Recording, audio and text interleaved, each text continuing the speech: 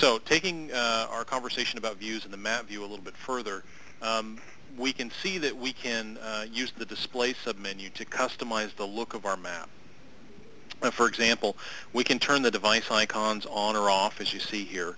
We can display polling dependency arrows, unconnected links.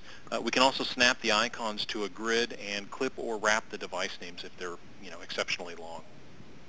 Hey, I've got a company floor plan. Can we use that as a background for our map? Yeah, you can definitely do that. That's actually a fairly common application. Let's go ahead and pull up the application and go through that real quick. Now, we're in the console, not in the web view. This is the only place we can do this. So what we're going to do is make sure that we're in the map view. We're going to right-click, remember, pull down to the display submenu, and we can go ahead and turn those device icons off. Now, from this point in time, we'd go up and select the image tool.